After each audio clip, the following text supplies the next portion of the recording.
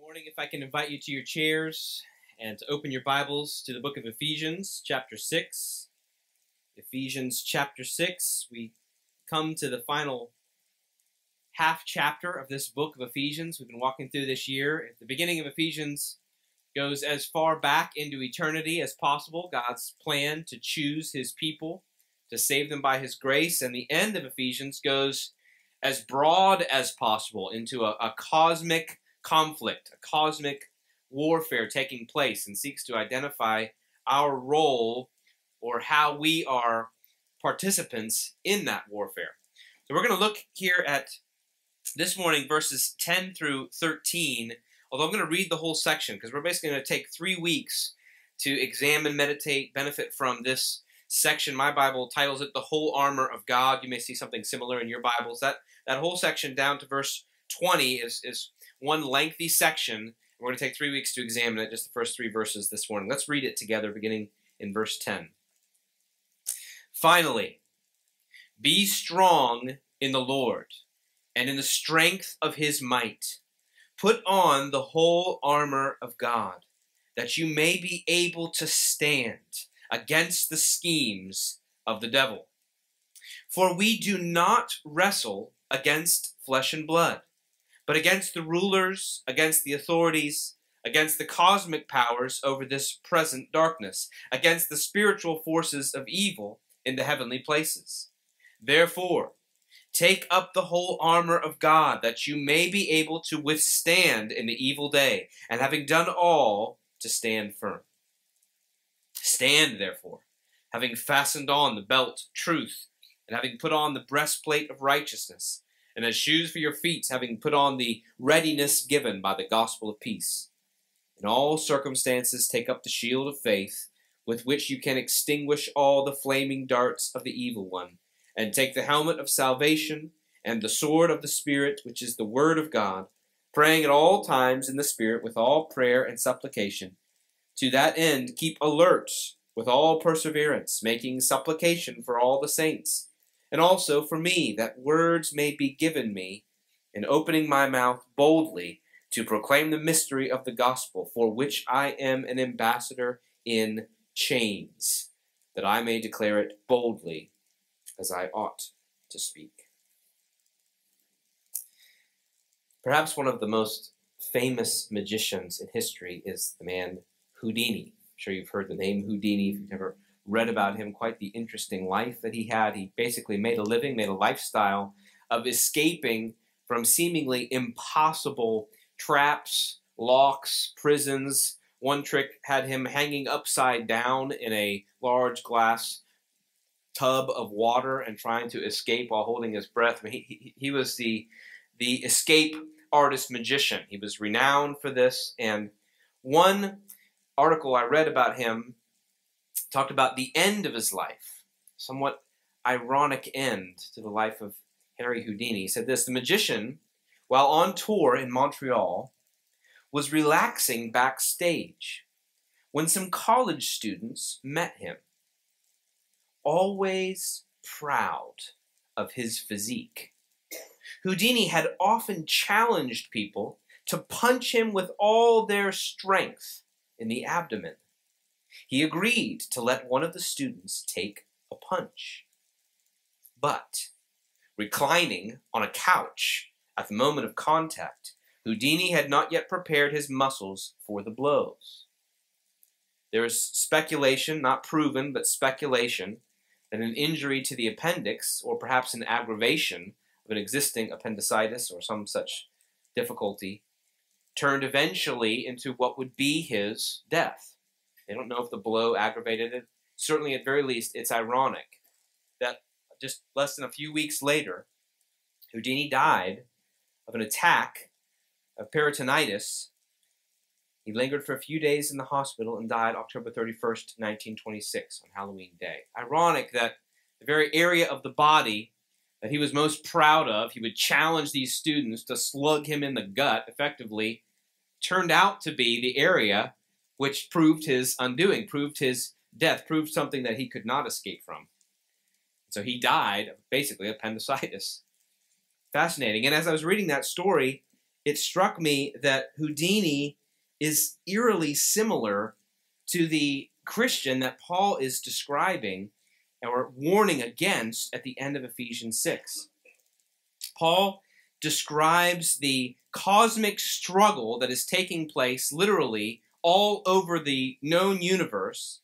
And he says this is the ultimate reality that the Christian finds himself or herself in. He pictures Christians as being in the midst of a great struggle, in the midst of an onslaught, an attack, as it were, a fight between God and his enemy, Satan, the devil. And he says Christians are the target of that attack.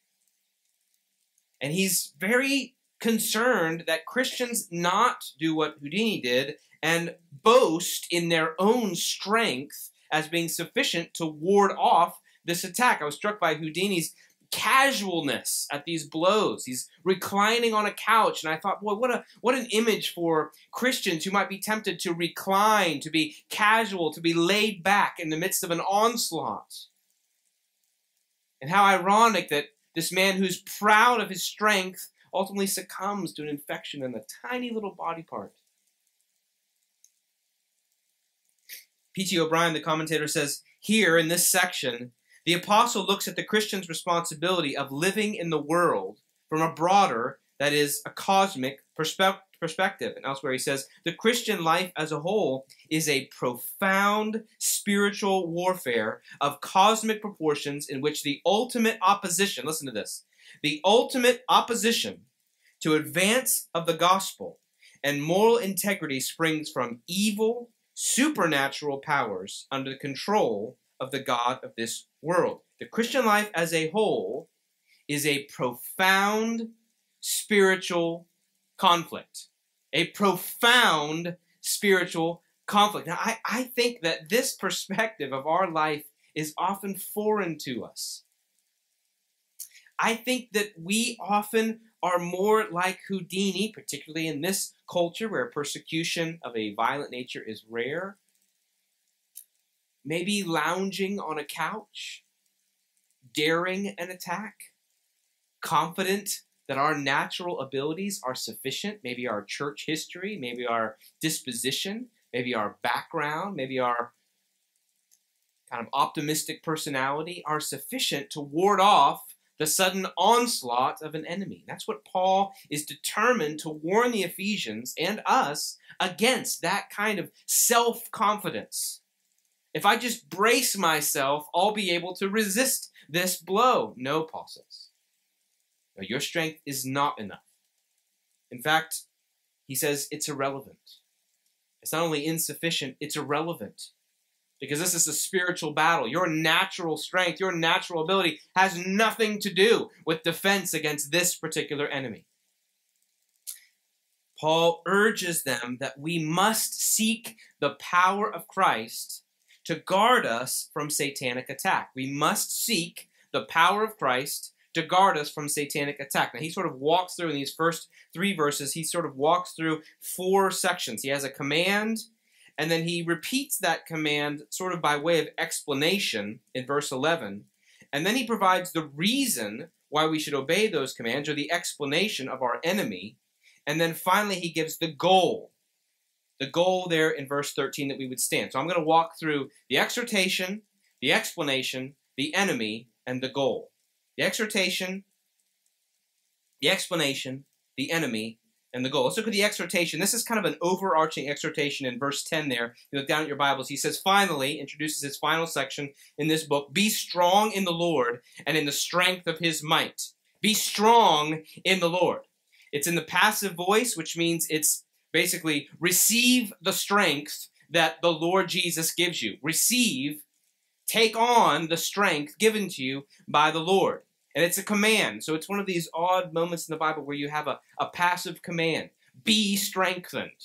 It's not you strengthen yourself. It's receive the strength that the Lord provides. And he makes it specific when he says, in the Lord and in the strength of his might. He's basically saying that the Christian, in their union with the Lord Jesus Christ, has the ability, the access to the full range of the might of the Lord Jesus Christ. That when a Christian turns from sin and turns to Jesus in salvation, they are united with Jesus spiritually in such a way that the full range of his might is now available to the Christian. So he says, be strong, or he might say, be strengthened in the Lord. And what's the scope of that strength? Well, it's the strength of his might. That's the command. Strengthen your soul in Christ, Paul says. Strengthen it. Receive the strength that is yours through your union with Jesus Christ. Receive it. Benefit from it. Cast yourself on it. Receive it as the essential, needful, crucial element of your life. Receive the strength that you have through your union with Jesus Christ. Receive it. Benefit from it. And have no doubt that there's a limit, because the strength of his might is displayed in his raising from the dead. As he says earlier in the book, the same power is at work in Christians that raised Jesus from the dead. Receive it. That's the exhortation. Receive the strength of the Lord. And it's as though Paul understands that that might be a bit of an ambiguous, how do I do that? What does that mean? What do you mean, Paul, be strengthened through my union with Jesus? Well, then he goes to a secondary command that is really kind of an explanation of the first command. He says in verse 11, put on the whole armor of God. It's not so much two separate commands as it's one command stated again with a metaphor to explain. He's saying to be strengthened in God is to receive what God has given for the defense of the Christian in the face of satanic attack. It's to take up or put on what God has provided, has given you. It's to live in it. It's to function in it. It's to put it on. It's to not have it just as a theoretical possession, but as an actual, functional, day-by-day protection. I can only imagine that the commentators talking about this. Just imagine that Paul's writing from his prison cell, and he sees Roman soldiers traipsing this way and that, perhaps guarding him, and the metaphor comes to mind. Now, there's a little bit of a mystery here. We need to feel this mystery. Obviously, we believe, because Paul says it elsewhere, that ultimately God is the one that preserves his people. God saves us and God preserves us. But the other side of that mystery is that somehow God's preserving power happens in conjunction with our taking advantage of the protection that he receives. So from our perspective, from our experience, we have to take on the provision that he receives. We have to live in it and function in it. It feels as though we have to apply the truths, believe in, function in the truths that he's declared over us in Jesus. That's why this metaphor of put on is being used. Doesn't mean that God doesn't ultimately protect his people, but it means, look, in the day-to-day life, you have armor, but it's going to feel like you have to put something on. It's not done subconsciously. The Christian life is not lived subconsciously without any thought or effort. No, you have to put on the protection that God has given. It's the armor that God gives. I think sometimes, maybe because of Christian bookstores that sell the Christian armor as a physical, the shield of faith, and you get the helmet of every Christian has these somewhere in their house, I guess, in this country. And we tend to get almost so distracted by the metaphor that we forget that the metaphor is just a metaphor. It's not as though the shield of faith and the belt of truth are some unusual application of truth. It's not just faith. You need the shield of faith. No. The point is, faith is like a shield. Salvation is like a helmet. Truth is like a belt. The readiness of the gospel, they're like shoes. Don't get distracted by the metaphor as though some unique type of faith or some unique righteousness. No, it's all the theological gifts that we have in Jesus, but applied functionally as armor to us. Imagine if you were living in the Middle Ages and your dad was a knight who had armor, right? And he would go out and fight and guard against his fiefdom and so forth of enemies that came in. And then one day for Christmas, he gives you a suit of armor because you're growing up and it's time for you to now take your place at his side. And there's going to be a great battle. And the enemy is fierce and ferocious and desires your destruction. But instead of taking on the armor that he's given, you leave it at home, confident that you can fight this battle in your own protection. That's exactly what Paul is saying Christians are tempted to do with the promises of God, with the application of the gospel. It's easy to believe the promises of God as a kind of a theological truth and not to function in them from one day to the next. God saved me, I affirm that, but in this moment, this morning, are you putting on, are you meditating in, are you prayerfully remembering, are you accessing emotionally the reality that your salvation is like a helmet to protect you from the onslaught of the enemy? Put on, Paul says, the armor of God.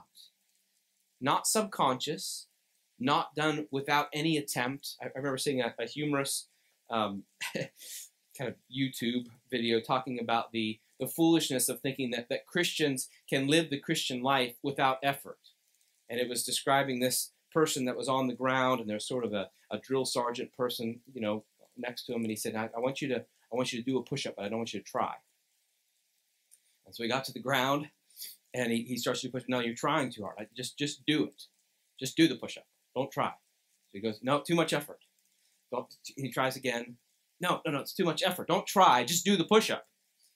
It's foolishness. Sanctification, or our pilgrimage, is synergistic.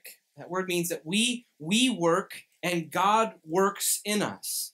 Salvation is monergistic. That means God does it without any help from us. He saves us. But our pilgrimage, though it's ultimately dependent on the strength of God, we function as though we are taking on, we're applying the reality of God's truth and promises on a day-to-day basis.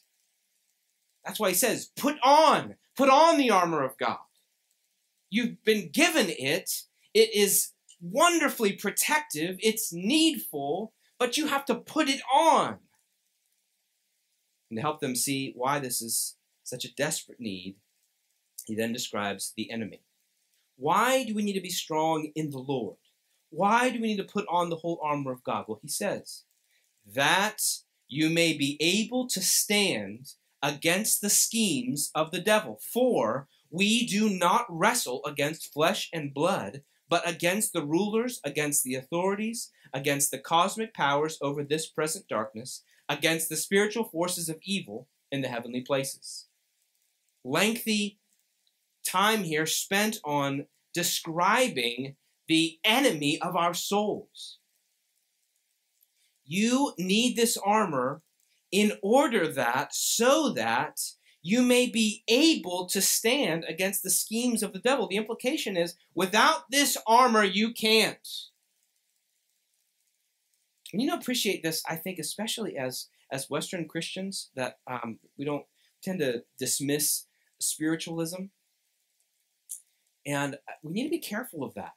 There's shows that are spiritualistic shows. Obviously, right now is a season where there's all kind of spiritualism decorations everywhere in the Home Depot or so forth. You walk in, there's all kinds of evil depictions.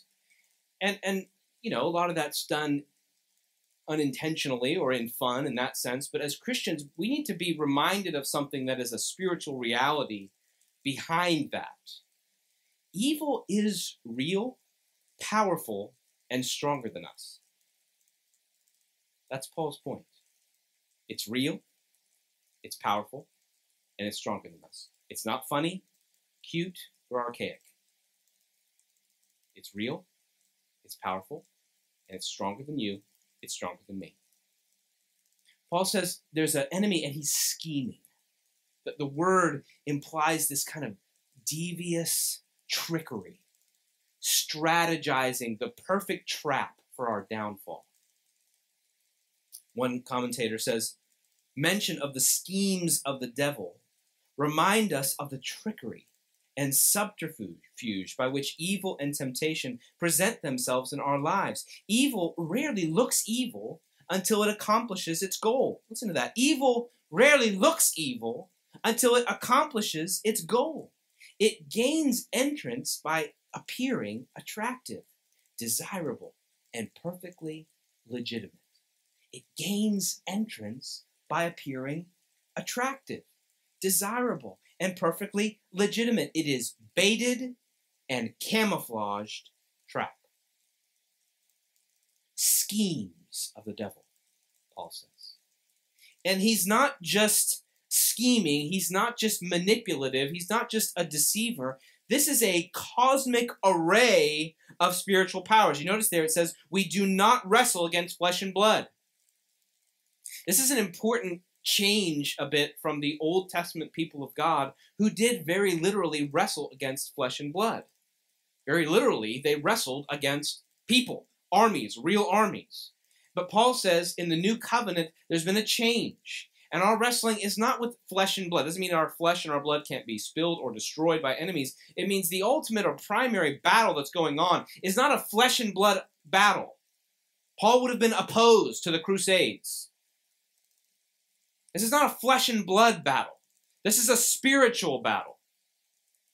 This is not something where strength of arms or some kind of physical stamina gets you through. It's a spiritual battle, and it's a spiritual battle against an array of authorities. Those words there, rulers, authorities, cosmic powers over this present darkness, the spiritual forces of evil in the heavenly places. Those all seem to be describing the same array of demonic forces. Rulers, authorities, spiritual forces of evil, and the cosmic powers. It's just Paul kind of listing out, look, there's a demonic army that has sway over this world in opposition to God. And it is using every means in its power to defeat the church and to malign the gospel and to undermine the people of God. This is your enemy, Paul says.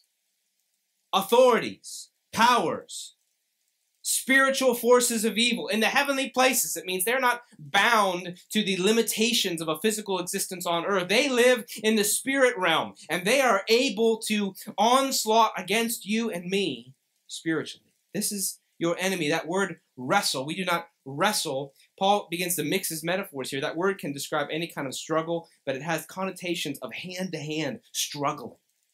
The idea is the enemy is not just lobbing darts at us from a distance. He is in our face, looking to take us down. This struggle can seem very personal, Paul says.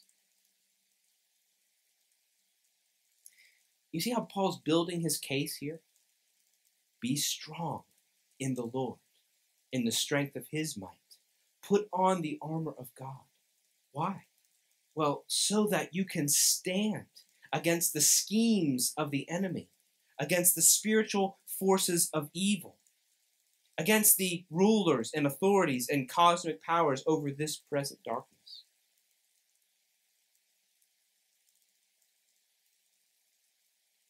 We need to think of the Christian life as under attack. We need to think of it as under attack. So let's ask ourselves the question, is our week-by-week routine of the Christian life look more like putting on armor against an evil army, or more like lounging on a couch, confident that our background and our history will get us through? Imagine the earnestness some of those soldiers. I'm always struck by some of those early depictions of warfare, as Paul's referring to here. Just I know all warfare is brutal, but just the brutality of the hand-to-hand nature of it. You're in this just chaos of swords flinging back and forth and arrows, and can't even see what's coming. If you've ever seen a movie depicting this era of warfare, I think that's what Paul has in mind. And at this point, any armor you can have is a good thing to do. Don't wander into a place where there's going to be swords and axes and arrows and darts and maces and everything swinging. You don't just wander in with your flesh and blood. You would put on any amount of armor. You'd be looking for fresh ways to guard fresh areas of the body. That's the vigilance that Paul is urging upon them. He's saying, look, God has called you. He saved you. He rescued you from death. He brought you out of the dominion of the evil one. That's chapter 2. He brought you into a family. That's chapter 3 in the church. And he has great purpose for this church to magnify his wisdom before the demons and the angels. He's displaying that he is God and there is no one other, and he can save and reconcile even fallen humanity. But Satan hates this plan. He hates this people. It undermines what he attempted to do in the garden, to undermine God's original couple. It says that God will have the final word, that Christ will have the final victory, that the covenant people will be restored, and God's authority will be demonstrated on the earth rather than forgotten and dismissed as it was with Adam and Eve. And he hates that this is taking place. He hates it that the existence of this church on this Sunday morning with Christians that believe God, are reconciled to God, and are reconciled to each other displays the wisdom of God and the glory of Christ. No, you can almost imagine him saying. And he's literally hell-bent on undermining and destroying the faith of Christians. And Paul says, this is our existence. Look, brothers and sisters, we wake up every day on a battle day. Every day is a battle day. Some days are more intense than others. He'll talk about an evil day. Certainly, Christians go through times where the battle is more subtle and times when the battle is extreme. If you've ever had an onslaught of depression, you can sense the schemes of the devil, where suddenly, for no reason, you find yourself questioning God and the goodness of God and questioning whether you're even saved at all. And this kind of onslaught that comes abruptly and suddenly, or the temptation of physical difficulty and suffering, as Job experienced. Or maybe the temptation that came to Jesus. I'll give you all of this if you just compromise the authority of God. The schemes are perfectly suited to the soul of each Christian. But the onslaught is aggressive. It's powerful. Paul says you have to not just believe and affirm the gospel, you have to function in it. You have to live in, just as you would taking up your armor, functioning in what God has provided in Christ. You have to function in it. The functional application of the gospel is what Paul has in view here. Not just the technical affirmation. It's the functional application on Monday morning when you wake up. Are you functionally thinking about the salvation that God has provided in Christ, the faith that you have in the promises of God, the truth that you can trust in, the power of the Word of God, which is the sword of the Spirit? Are you living in those realities? We have to consider the strength and power of our enemy and apply our spiritual armor appropriately. O'Brien says many contemporary Christians seem to be unaware that there is a war in progress, or if they are, they consider it to be fought at a purely human level, and therefore earthly resources will be entirely adequate for conducting the campaigns. Well, they won't, Paul says. No, they won't. Consider this enemy. Consider his age. Thousands of years he has spent studying human nature, and he has the ability to craft the perfect temptation to undermine the faith of every saint. Consider his resources. The world and its systems are under his sway. He can manipulate culture and world systems to motivate Christians to turn away from the Lord. He can use prosperity or adversity. He can use accusations or accolades. Consider his brazenness. He was willing to tempt the Lord Jesus himself with a full assault on the faith of our Lord. He has no problems addressing himself to our weaker faith. Consider his tactics. He seeks to lie, to call evil good and good evil, and to entice us to doubt the goodness of our Lord and the sufficiency of his gospel. Consider his motives. He hates God, and his whole being is bent on demeaning the nature of God. And he hates that the existence of the church and faith of Christians reveal the power of Jesus Christ. This is the reality Paul seeks to paint for us. after walking through all that God has done, the plan of God, Paul, in his wisdom as inspired by God, he brings us back to Monday morning. Just look at eternity past, God saved you. And he brought you from death to life. And he linked you with people that you never would have been linked with apart from Jesus Christ. And he has amazing plans, more than you can ask or imagine. And he's called you to live out the gospel in loving one another and caring for one another and guarding your speech. And also there's ways in which you can do this in your roles. Husbands loving their wives, and parents raising their children in the Lord, and workers serving their masters. All your life can function in the gospel identity. And now he says, now remember how crucial it is that you put into practice all that I've taught you, because you have a great enemy who is determined to destroy you. That's the enemy. Finally, the goal. Or if you like the E progress, you'd call this the end. The end game. The end goal. The goal that Paul has in mind, he says in verse 13, therefore, in light of all that I've told you, take up the whole armor of God. He repeats that statement again, that you may be able to withstand in the evil day, and having done all, to stand firm.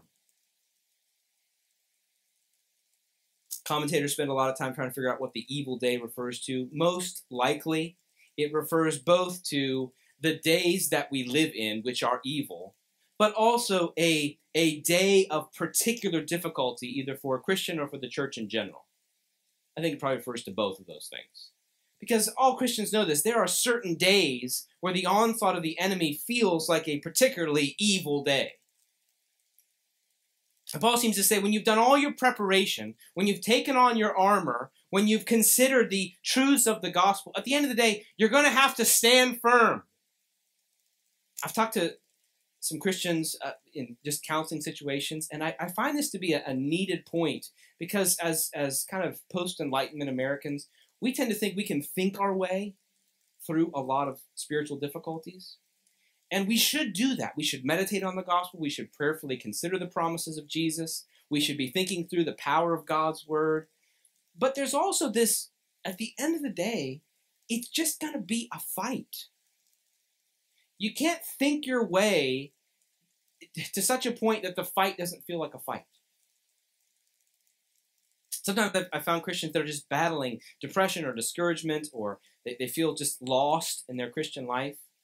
And they find themselves, I just want to analyze what's causing this, and what's the problem. Is there something in me that I'm so weak that I struggle in this way? Or maybe I'm just not meditating enough. And I've wanted to say, and I have said at times, look, there comes a moment where it's not time to analyze, it's time to stand. Analyzing is good. Meditating is good. Evaluating your own heart is good. It's good to do those things. But there comes a moment where it's just standing. It's just declaring. It's just believing.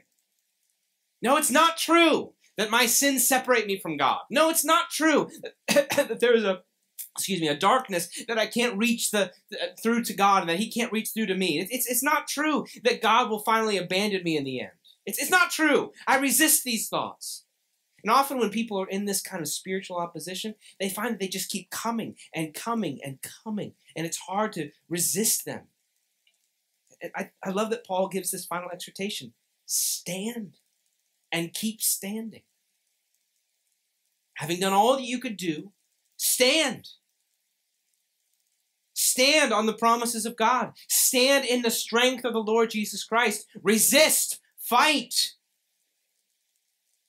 Don't turn and run. Don't bow. Stand. Stand immovable. The scheming enemy is not greater than the risen Savior. And it's his strength you are standing in.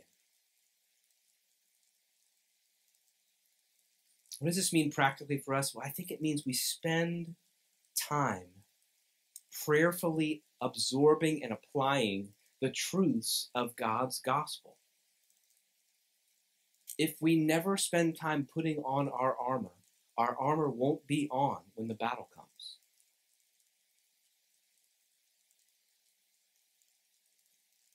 Meditate on the goodness of God in Christ so that you can be strengthened when Satan questions God's love for you. Meditate on the worth of God so that you can be strengthened when Satan throws idols your way.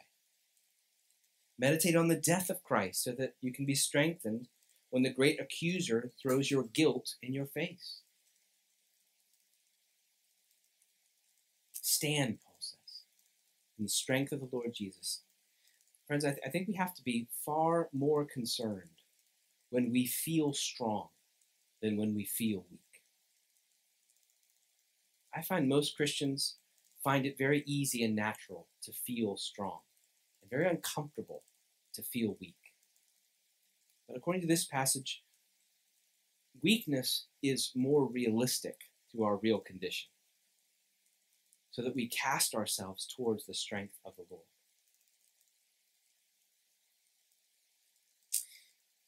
During the Civil War, the Battle of First Manassas in 1861 was going poorly for the Confederates. It's a familiar story, I'm sure, for many of you. And as the report goes, brigades under Bernard B. and Francis Bartow advanced to another officer's assistance, but even with these reinforcements, the thin gray line collapsed, and Southerners fled in disorder toward Henry Hill. Attempting to rally his men, B used General Thomas J. Jackson's newly arrived brigade as an anchor. Pointing to Jackson, B shouted, "There stands Jackson like a stone wall. Rally behind the Virginians." Generals Johnston and Beauregard then arrived on Henry Hill, where they assisted in rallying shattered brigades and redeploying fresh units that were marching to the point of danger. There stands Jackson like a stone wall. Instead of Thomas Jackson, he has such an absolute confidence in the sovereignty of God, he would just stand still while bullets flew around him. Because he said, if one's supposed to hit me, it will.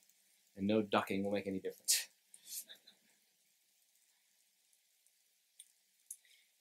If we take this book as a whole, and that opening phrase, be strong in the Lord, don't we have an even better general to look to than they did? Can't we say, look to Christ, standing like a stone wall, like an anchor for our souls? Look at what God has done in saving us in Christ, in raising us in Christ, in building us together into a community in Christ, in transforming our daily lives in Christ. And can't we say that in Christ there is sufficient strength to repulse the attack of the enemy? Yeah, we can. If you're not a Christian, you stand exposed before both the wrath of God and Satan. You have two enemies, and both of them are opposed to you. But if you come to Christ, God makes his offer in such a way that he turns his enmity towards sin into favor. And God saves his enemies. So if you're not a Christian, if you believe in Jesus, it's as though you're saying, I don't want to stand alone towards the wrath of God and the enmity of Satan, the devil. I want to stand with Christ so that I stand secure and protected against both the devil and the just judgment of God on my sin. And if you're a Christian, you can apply this on a daily basis where we go to Christ and say, I will be strong in the Lord. I will remember that he is my sure and steady rock of my salvation. He is the anchor of my soul beyond the veil that will not be shaken. Be strong in the Lord. We could caveat it by saying, there stands Christ. Go to him and receive the strength that comes from remembering that he is beyond the devil's powers any longer. All that he has accomplished is sufficient to guard us in the onslaught of the enemy. Let's pray.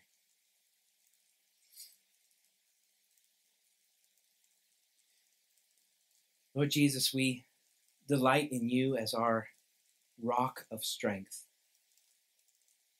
We rejoice that you have done all that is needed to guard us from our great enemy. And I pray, Lord, that you would give us a vigilance as a church, a prayerfulness, a desire to take up this armor, to apply it, to functionally live in your gospel promises one day to the next. Lord, I pray for tomorrow morning and Tuesday morning and Wednesday night, that we would be thinking on and living in the armor that you provide, the strength, the guarding strength that we have in you. Lord, and anybody who feels weak or battered from the onslaught of the enemy, I pray you would restore them. I pray you would heal their souls. I pray you would bring them to quiet streams and refresh them.